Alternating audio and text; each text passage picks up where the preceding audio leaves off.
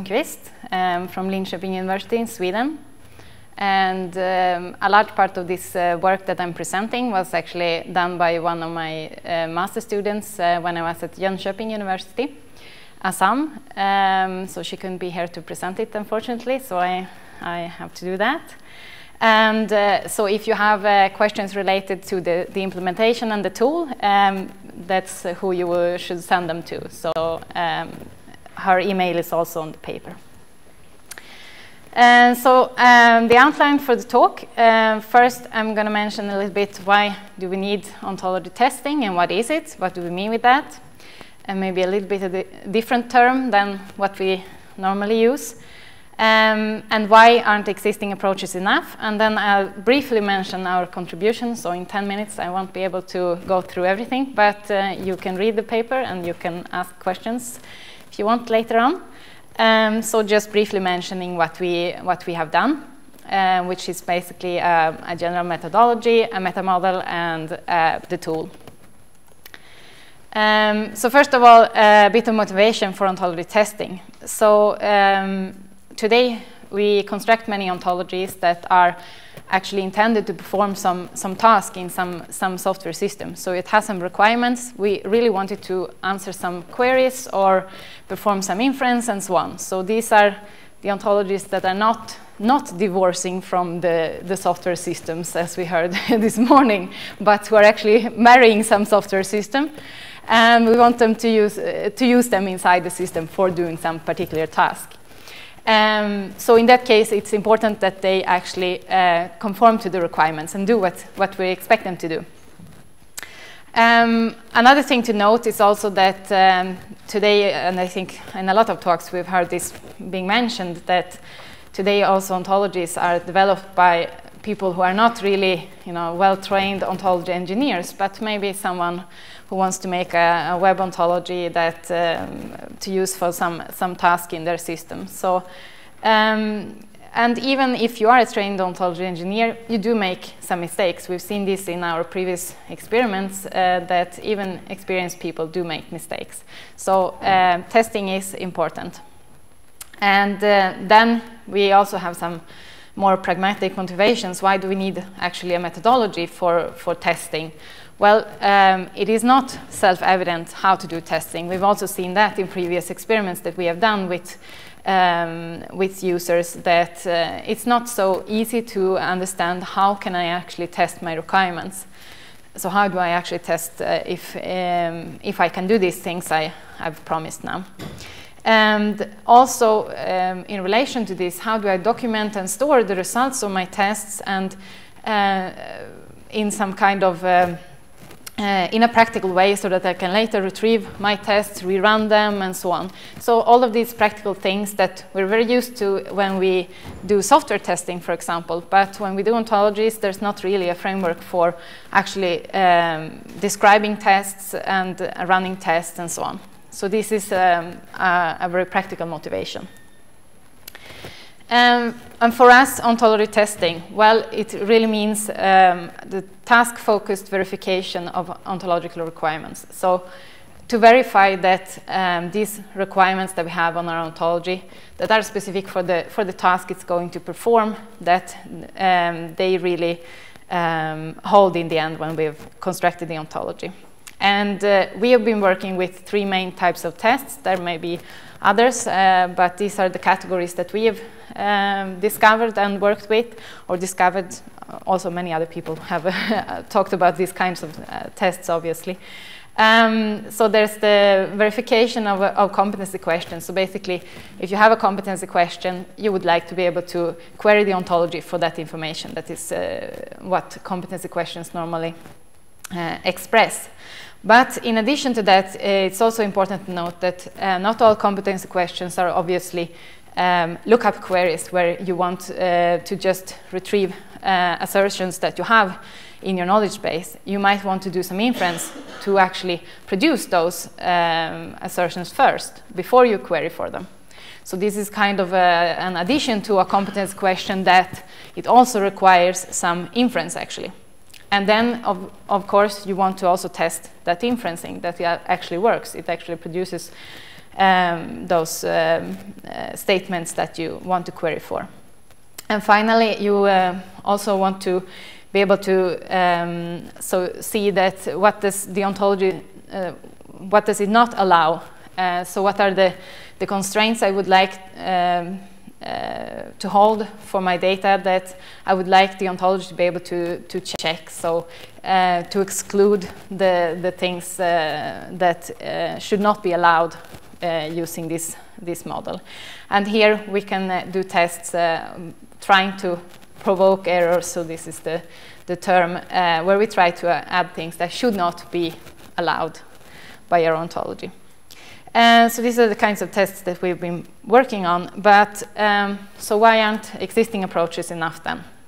Well, many of the existing evaluation approaches are not task-focused. Basically, they don't care about requirements of the ontology. They are more general. So we saw, for example, detecting flaws here, this last talk. So many of these things are really general logical errors that you can make, and it's of course important to detect those, but also we want to see that we can actually ask the queries we want to ask, we can actually do the inference we want to do, and so on. So focusing on our task. So there have been some approaches that also try to do that, but one previous approach, for example, the unit test framework, was very focused on individual axioms and did not connect them to requirements. Whereas there are more recent approaches that also talks about really verification of requirements, like the ontology test, but it doesn't really support separation of concerns in the sense of testing one requirement at a time and really documenting the test for that requirement. And also we find an important distinction between test cases and test runs, where you want to describe a test case, which is testing as a method for testing a certain requirement, whereas a test run, I can run this test several times with different results, and I might want to store information about all these test runs. So these are things that cannot be done with these previous approaches. So for our contribution, we have the methodology, which is quite a general methodology. In the paper, you can see the different steps exemplified as well. I will not go through all the details here, but in principle, the important thing is that you test each requirement at a time to focus on this particular, on one particular thing at a time. Determine the procedure of how to test it. You create a test case for it. I will show you a little bit later what that means. And of course, you have to create some test data, determine what are the expected results that you want to have, for example, from a query, run the test and compare the results, analyze it in case there's something unexpected happening, and you document it. And our tool that we have developed is quite focused on the documentation of the testing, so to actually support storing information about the test case. And this is what we use this meta model for, which describes the central concepts in our methodology for testing. So we have the test case, which is actually which is related to a requirement and then some kind of procedure that could be, for example, a Sparkle query. In case you're testing a competency question. But then you run this test case, which generates then a test run. So this test run is run by a person at some time on a particular ontology. And this ontology, it's a version actually of the ontology you're building. So the ontology there, you can see, if you can read it, is actually a member of what we have named an ontology history, which would be the set of all ontology versions that you're working on when you're developing the ontology. So it's important to distinguish that what you're testing is actually a version of your ontology. And the test case can also be a part of a larger test suite to test some different aspects of your ontology, for example. This meta model is available on this link, and actually the picture is a little bit different. It's an earlier version of the meta model. So what you actually get practically is something like this. You get test cases that you can store as OWL files, actually.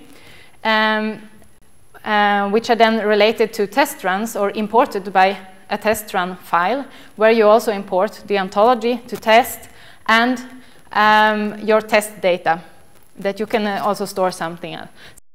So the test run is the place where you actually run your tests. And of course, this looks like, okay, we have a lot of different files and it seems very complicated. So this is why we want to have a tool there. So that generates an interface to all these things, where you actually have forms for the user to fill out all this information, and then in the background you store this information, as I showed on the previous slide, basically.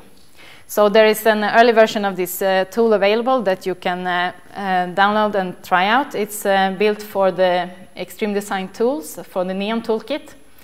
And the idea is that to guide you through this process, and in particular the documentation, and to store all of this information about your tests, as well as to run them, of course.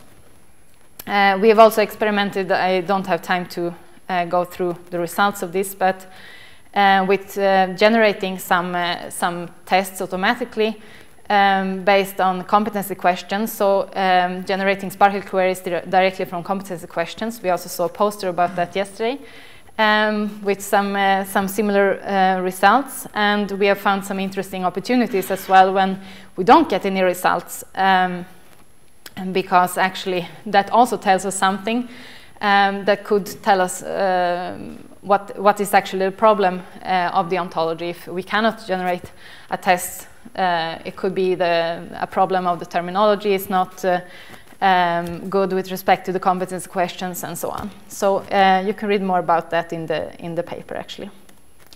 So just to conclude, we believe that testing needs to be taken seriously if we want high-quality ontologies. And high quality in this case means that actually performs their task in a good way.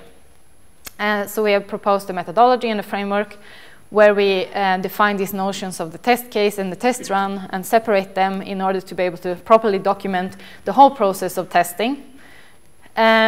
Future work, of course, includes to improve the tool support even further, and do some more large-scale evaluations of the methodology. We have used it several times, but mainly with students and so on. Also, an interesting aspect is to look at really test-driven development, which would mean to actually generate the tests before you build the ontology. So we are thinking about that as well. Okay, thank you.